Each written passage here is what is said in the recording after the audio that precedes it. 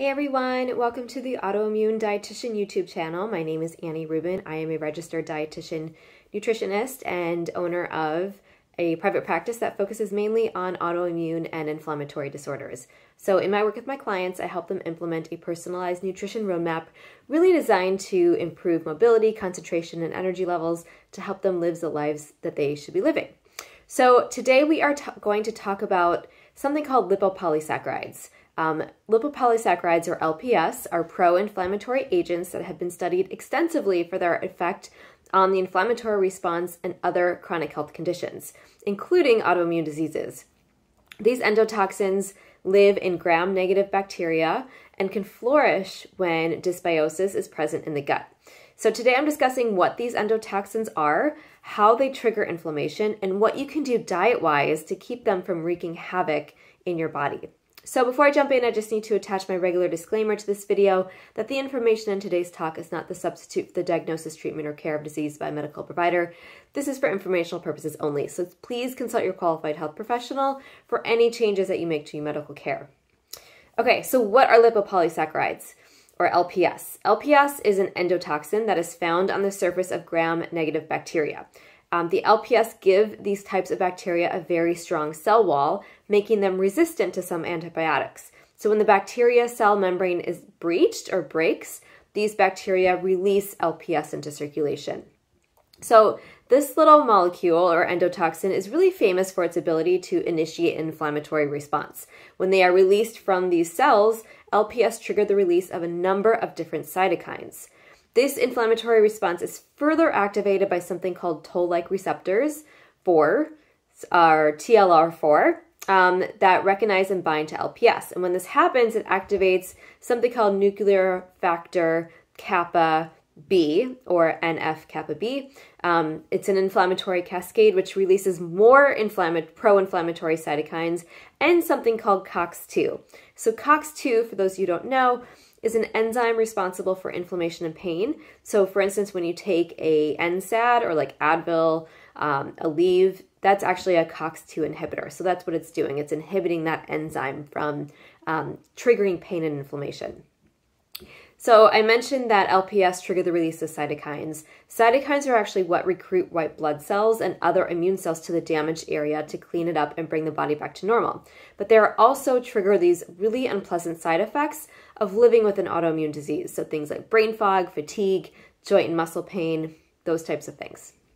Okay, so why are LPS so bad for us? LPS, again, they're endotoxins, hence the word toxin.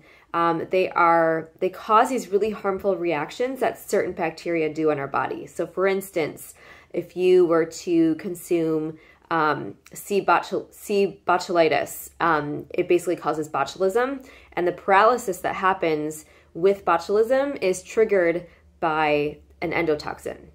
Fever and septic shock are also caused by endotoxins.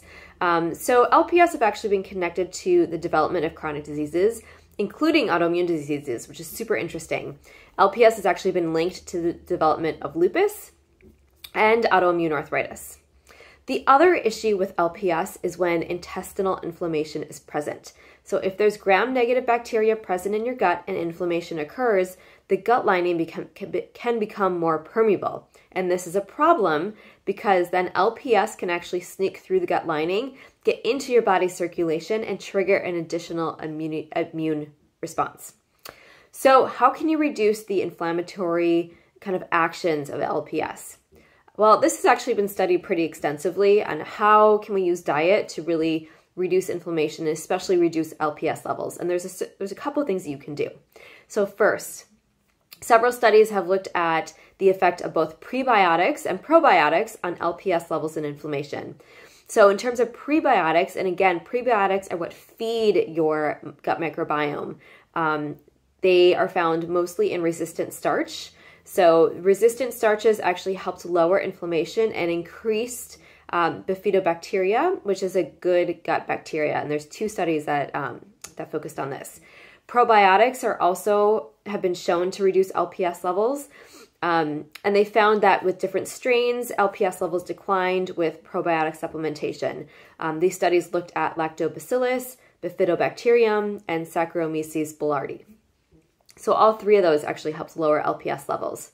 The second thing you can do is include lots of omega-3 fatty acids in your diet. Omega-3s are just great for reducing inflammation in general, so it's really not a surprise that omega-3 supplementation or an increase of omega-3s in your diet helped reduce both inflammation and LPS levels. A study from 2015 found that omega-3 fatty acids reduce inflammation in mice that were injected with LPS. They also found that omega-3 fatty acids suppress the TLR4 signaling, which, as I mentioned earlier, triggers an inflammatory reaction in the body. The third thing that you can add is olive oil. I love olive oil. It tastes great. It's so good for you. And it contains lots of phenols that reduce inflammation. In a 2014 study, participants with metabolic syndrome were fed a breakfast made with an olive oil that was either a high, medium, or low phenol-containing oil. And the group that ate the high phenolic olive oil had a greater reduction in LPS and TLR4 proteins. And then the next thing you can do actually isn't diet related, but it's something that I always tell people to focus on. It's lifestyle, and including some parasympathetic nervous system activities. So you're actually using a technique to activate your parasympathetic nervous system. And again, this part of your nervous system is what shuts down a stress response. So when you activate that, that can actually help lower LPS in and of itself, which is pretty awesome. There was a 2014 study where the intervention group received training in meditation, hyperventilation, breathing techniques, and cold exposures, much like the Wim Hof method, if you're familiar with that. The control group received no training. So both groups were then injected with LPS, and they looked to see how they reacted. The intervention group actually had lower pro-inflammatory mediators and had less flu-like symptoms than the control group. So that's pretty awesome that you can just use breath, meditation, and cold exposures to reduce your sickness, I guess, is what I'm trying to say. And then the last thing you can do just generally is eat a healthy diet. So eating fish, fruits and vegetables, and, you know, just whole foods actually helped reduce LPS levels in another study. So just to recap today, we focused on what LPS are. They're endotoxins that live on gram-negative bacteria, you know, why they trigger inflammation. So again, they trigger the release of cytokines, they trigger the TLR4 cascade. They help with the COX-2 enzyme kind of development. And then the diet things you can do to reduce LPS levels. So again, olive oil, omega-3s, prebiotics, probiotics, kicking into that parasympathetic nervous system, and then just generally a healthy diet. So all these things can help lower LPS and lower inflammation in your body. So for those of you who would like more help managing your autoimmune diseases, your digestive issues, or just reducing inflammation in general, I would love to chat with you. I offer free 15-minute discovery calls to learn about you. And yeah, so if you go to my website, annierubin.com, you can contact me, set that up. I have lots of free information on my website. I have a blog that comes out every other week. I have a bunch of freebies out there that you can download for free. And then lastly, I have a weekly newsletter you can sign up for. It comes out every Thursday to your inbox. If you don't like it, you can always unsubscribe. So check that out. So thank you for joining me today. If you like the video, these come out around every week, and hit that little subscribe button so you can keep updated on when the next video is released. And I will see you later. Thanks for joining.